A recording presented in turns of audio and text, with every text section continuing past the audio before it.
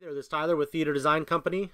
Today we're going to do a bit of a different video and show how we're matching some light can trims and speaker grills. So we'll go over this in a little more detail, including on how to order. So this is a referral from a client actually who told me to go to this My Perfect Color website and order this spray can. I was impressed with how he sprayed his grills out. They look nearly perfect. And much easier than having your painter do it, or if you're trying to do it with a roller and air line, or spraying them out with one of the canned airs with the little jars. It just doesn't seem to work well. So where I'm at here is I'm on the My Perfect Color website, and I'll give you how we ordered ours. So we've gone to paint colors and brand.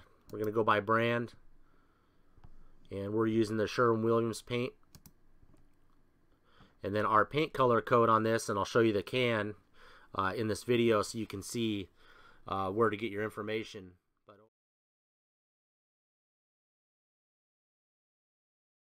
We picked cyberspace. Type that in. And here's our cyberspace color. So we're going to click on that. And what we're doing on this is you could use house and wall paint, but I believe we did spray, OEM, and touch-up paint. And then what we've gone down to is we want spray paint, and it should show you can order this in other methods as well. And then the sheen, we're going to want to check again on the can, and I believe we use satin in our theater. And then you can see you got a production fee and your price per can, but this will give you a perfect match of your wall color paint, and it'll give you the easy ability to spray it out, as I'll show you in this video here. Okay, so what we got here is we've got our light trim cans out. We've got our box labeled Demo Room from My Perfect Color. We use that as our PO. And we went ahead and ordered 2 cans. I'm pretty comfortable one can would do 4 speaker grills comfortably, or a couple speaker grills and some light cans. There you can see our match of our cyberspace.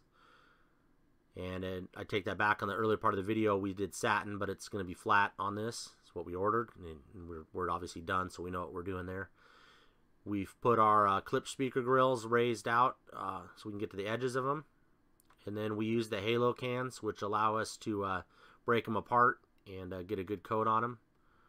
Again, there's our cans of paint, and here we got a quick time lapse of me spraying all these out, and then the final part of the video I will show you kind of what we've got with the finished product and how they look. Thanks for watching the video.